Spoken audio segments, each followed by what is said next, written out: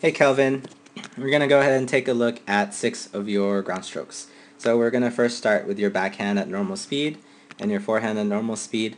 Then we'll take a look at 4 of them in slow motion, okay?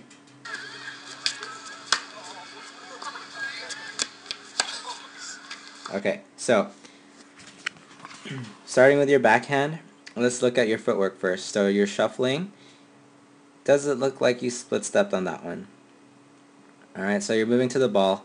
This might have been a bad feed, so let's disregard that one. Alright, moving on to your forehand. So moving to your forehand, you shuffle. Just kidding. Gonna give you another backhand. Alright, so your preparation, how does it look?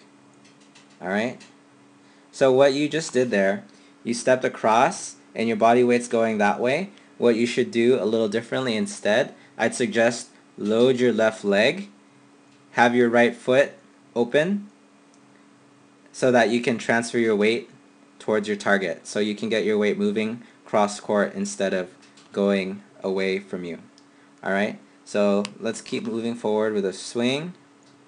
You have your racket below the ball, which is good. Transferring your weight.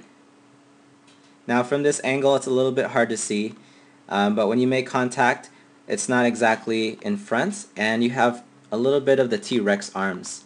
Your contact point is a little too close to you and it'd probably be better if you made contact with the ball a little further in front around this area instead of where you made it. Okay, so let's go to your forehand. Alright, so shuffling, good, okay, you need a split step. Now your racket preparation on your forehand is good, your racket is above your head. Alright, now you stop on your right leg. Alright, let's see if you step in. Okay, you kind of hit open stance instead of stepping forward and transferring your weight, which is okay, but your footwork will improve if you force yourself to step in and transfer every single time. So if you look at your contact point, it's kind of by your body instead of in front. So next time you hit, try to extend your arms to get it a little further out.